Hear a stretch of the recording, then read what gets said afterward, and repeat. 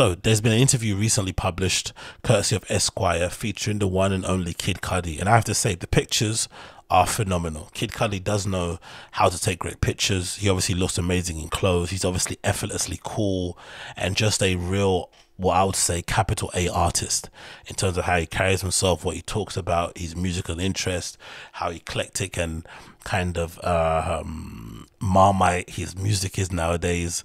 You know, he completely moved away from the sound that I would guess made him popular and made him legendary, and he's just doing stuff that he kind of basically enjoys, and for the most part, you know, exploring other projects outside of music like acting and whatnot. So just living the full kind of life a creative should lead, and as somebody of his kind of caliber. So I feel it, I get it, I understand. But the beef with Kanye has been very interesting to watch from afar. Really interesting, because as a fan, it's disappointing because you feel like they're far better together, right? They're far stronger together, musically, and you know, just I guess personally too, because they're so freaky in whatever that they do. It'd probably be safe to assume that they probably, you know, see a lot of each other in each other as well. So that creative collaboration must be just amazing. So it's a real shame that we're going to miss out on a lot of it. But for me, it is quite cool to also see somebody, quote unquote, standing up to Kanye, especially somebody within his friendship circle, because as a long-time Kanye fan, especially somebody that had to endure all the nonsense that he, you know, subjected us to during his presidential run, and that kind of mental breakdown, breakthrough, you know, whatever he was going through with Kim in the beginning, like just nonsense things that he kind of subjected us fans to and made us kind of, you know, argue for things that didn't make complete sense. It was also quite frustrating during that time to hear so little from his fans, so little from his close friends and collaborators, when he was obviously freaking out and in some ways damaging his legacy, ruining kind of, you know, the memory that he has in his fans' head and stuff, like just doing irreparable damage. Damage is probably now he probably still hasn't recovered from. I think in certain general, I think that whole run, maybe it's a good thing if you're an artist because you get to cleanse your fan base, but that whole presidential run and the nonsense around it and everything else before it, calling Trump your daddy, I think that has turned off some fans that have never really ever come back. Because I know even for myself, I stopped really caring about him as a person after that stuff and just started seeing him more as an artist, and I could definitely separate the art from the artist. Or just started to enjoy his art and his output, whatever it may be, right? But didn't really care too much about his personal life. But I guess when you were a Kanye stan and a fan, like I was, part of the beauty or part of the fun of it was caring about everything that he did, right? Caring about his personal life, what he thought about this, what he thought about that. That's why we like the rant so much at concerts.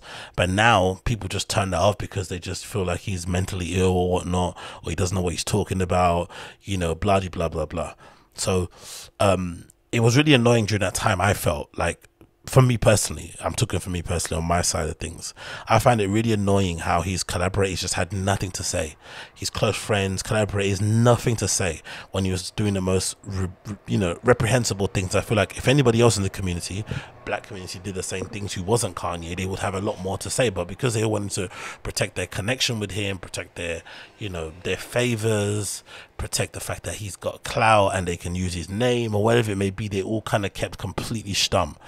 So in a weird way, it is quite refreshing to see somebody within Kanye's circle, quote unquote, standing up to him and not being worried that you're going to basically isolate yourself from one of the biggest stars in the world, somebody that is obviously turned himself into a creative powerhouse, a proper legit mogul, who's probably going to be around for a long time influencing culture.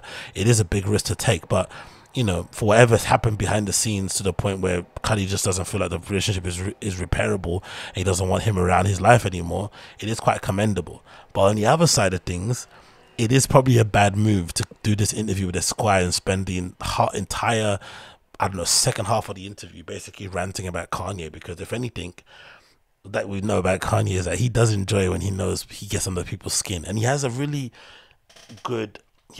kind of impressive ability to do that with his words. He's able to kind of really get under people's skin, really sort of like twist the knob and really make them feel bad about themselves, whether it's, you know, Wiz Khalifa, Cool Pants, I'm just thinking off the top of my head, and maybe there's a few others, but he has the ability to really kind of poke people and get them to react in a weird way, and I guess this is probably the example of it. So I'm going to quickly read an example of it. I think it's towards the bottom. But there's many mentions of Kanye down, but I think it's towards the bottom, maybe towards the second paragraph, that he just starts ranting on and on about Kanye. It's pretty wild, I'm not going to lie. where is it? You kind of say that. I think this is it. Yeah, it's come up here. Okay, cool. So yeah. Where is it? Yeah, this is so here. So this is where it kind of starts, him kind of ranting, and Kanye says yeah, it's courtesy of Esquire, so it's a really good magazine article. I recommend you check it out. It's a cover story. Check it out if you haven't already.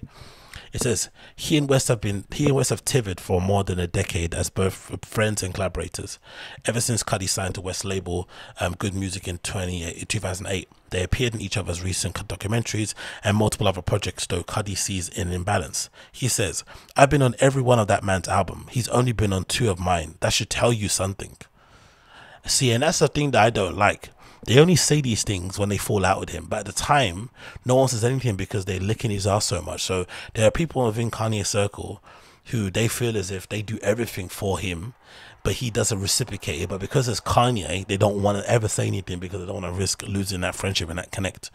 It's a strange thing, and I think I've always kind of felt that way, especially when it comes to men, like sucking off other men like that. It's always made me feel uncomfortable, especially even when it comes to maybe creative stuff and art stuff, because I always feel like, I get it, there's some people that are geniuses and once in a lifetime creatives and artists and whatnot and thought leaders, but for the most part these ideas are basically stuff that we've all kind of had in a weird way, one way or the other, especially if you've been around long enough and you expose yourself to the scene and hanging around and networking and things. We can all come up with a good idea for a sneaker, we can all come up with a good idea for a stage show, a good idea for a product activation, a good idea for an album rollout. We've all got it in us. I'm pretty sure we've all got at least one good idea in us for each of those things. So to sit there and suck off and bread somebody who happens to do it at a really high level, it just feels a little bit uncomfortable for me. It doesn't really, it's not really, that's not the person I would want to do that kind of stuff for. If there was another version of flipping Einstein or something, right, yeah, maybe that would be the person you'd want to do that kind of thing for. But Kanye West, I never really understood it. Anyway, it continues. It says, and don't think I didn't ask, he said. Over the years, the two have repeatedly feuded, mostly over creative differences, but they always reconciled. Then in February of this year, West announced that Cudi wasn't featured on his album Done the Two. On Instagram, he posted a photo of Cudi posing with Shamilay and Pete Davidson, who famously was dating Kanye's ex-wife Kim.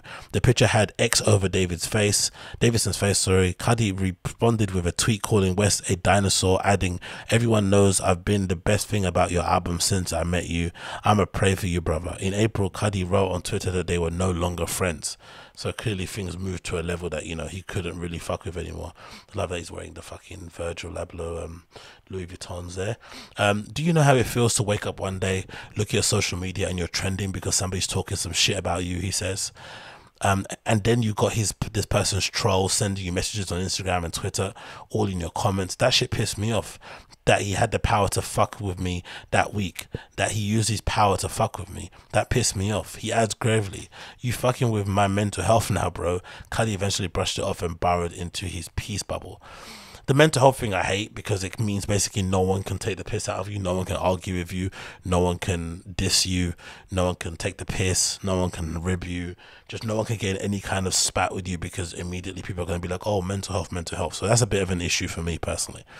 But I do think it was pretty I do think it was pretty repugnant for Kanye to do what he did to Cudi, knowing how his fans are online and knowing how they react. Now again, it's not his responsibility how they respond to things, but you have to be somewhat mindful of what your fans are going to do with that kind of information, especially Kanye stans. They're very much like Kanye or die. Do you know what I mean? It doesn't matter who it is, they're always going to choose Kanye over that other person. So the fact that that happened that way was not really the greatest, and it continues anyway. It says, here in the studio, he leans forwards on his chair, a blunt between his fingers, and he says, "I'm at a place in my life where I have zero tolerance for the wrong energies. I've watched so many people throughout the years that are close to him be burned by him during doing some fucked up shit, and then they turn around and forgive him. There's no repercussions. You're back cool with this man. He does it over and over again," which is something that I've noticed a lot of, kind of, again, being from the outside looking in. And that's because I know certain people who are close to him. I know certain people who are friends with him. I know some people who are collaborators with him. And it always did again disturb me, like how sometimes you'd hear these stories about how badly he treated people, or how badly he spoke to people, or whatever it may be, the demands he put on people, whatever it may be, right? Rudeness, bluntness, lack of compassion, whatever it may be, right? And you just think to yourself, this guy clearly sucks as a human being, but he, for whatever reason, people just can't keep away from him. There's nothing he can do. And legitimately, one of the breaking points for me, revelation of it, was like, wow, this guy can get away with anything, was the Trump stuff. Because at the time when Trump was president of the United States, for whatever reason, the media painted him as a racist, which is obviously, I think, insane. You know, he might be a bad president, he might be an oaf, he might be you know, a grifter and stuff, but to say he's a stone cold racist is a bit insane. But at the time, he was looked at as essentially Adolf Hitler, especially within the black community, right? Or especially within the left-leaning politics.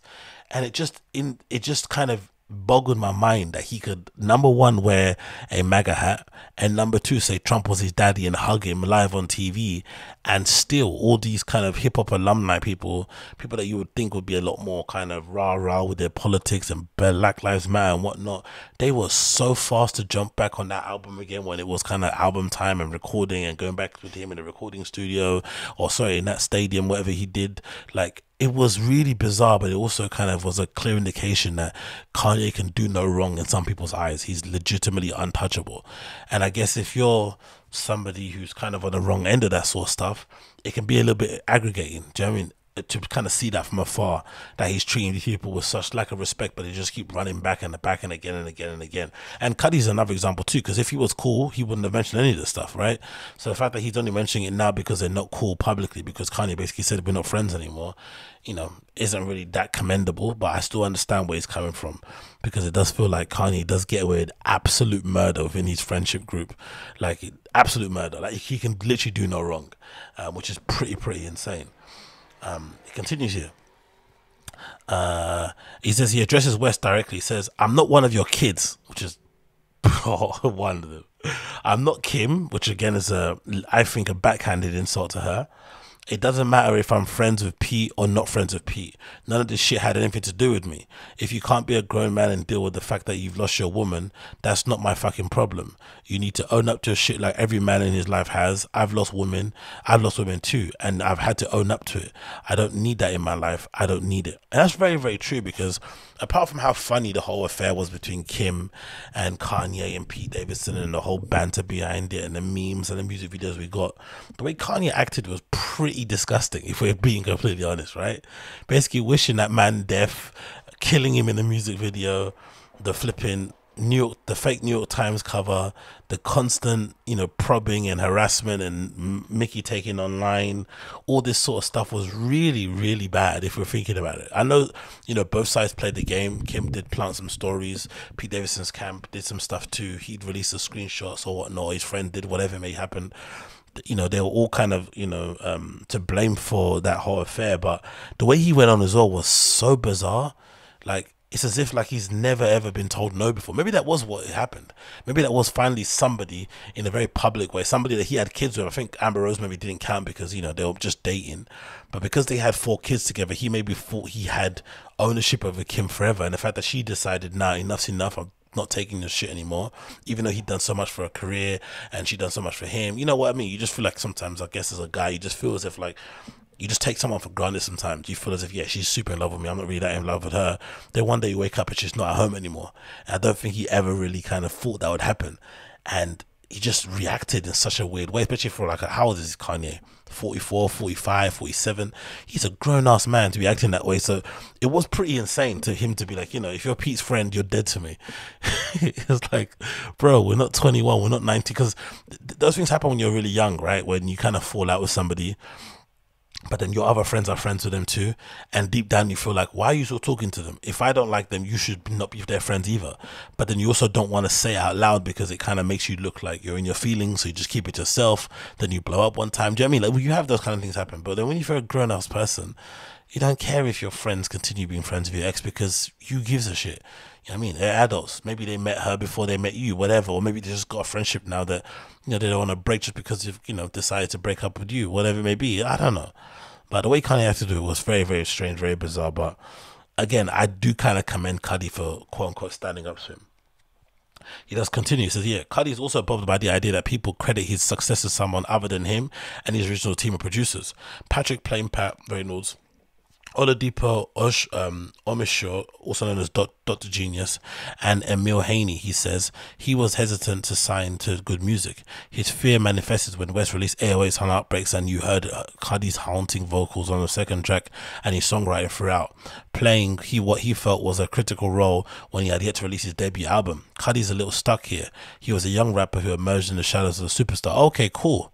So he might have felt like 808's and Heartbreak came off the back of him having sessions with Kanye, and maybe, you know, he felt maybe that was a bit of a rip-off. Okay, I never even looked at it that way, to be completely fair. He says, he continues here, I just want to clear that up for anybody that feels like Kanye made my career or made me who I am. He brought me on to do 808s and Heartbreak. I thought that was a really fucking awesome. I wanted to be part of the family and saw Good Music as an opportunity. So I finally said, yeah, Kanye did not come and pluck me out of Applebee's or Bape Store. Okay, cool, that's the narrative. Okay, because he's working at Apple Bape Store. There's a lot of talk of Kanye for someone who didn't want to discuss him. Kanye says the difference is that he's speaking about it on his own terms. If there's an olive branch in the future, there's somewhere lost in the woods. Cudi continues, with all due respect, I'm not Drake, who's about to take a picture with him next week and be friends again. Their beef is squashed. That's not me. So that means the beef with Cudi is still stuck in it. It's still up and stuck there, basically, what you basically say. Him and Drake are not friends because obviously they went through what they went through, and Drake ended him. I forgot what he ended him with. Was it a diss? Was it a record? Was it a line about mental health? I forgot what it was. But basically, it's basically telling you very clearly that, you know, he's never gonna be friends with Drake, essentially, by proxy. Again, there's loads of people catching strays here. Kim caught a stray. Drake is catching a stray. Mad, isn't it? Kanye's kids are catching strays. He continues, says, and why I say, that's not me. What I say, I mean, I will be done with you. When I will be done with you. It's gonna take a motherfucking miracle for me and that man to be friends again. I don't see it happening. He's gonna have to become a monk.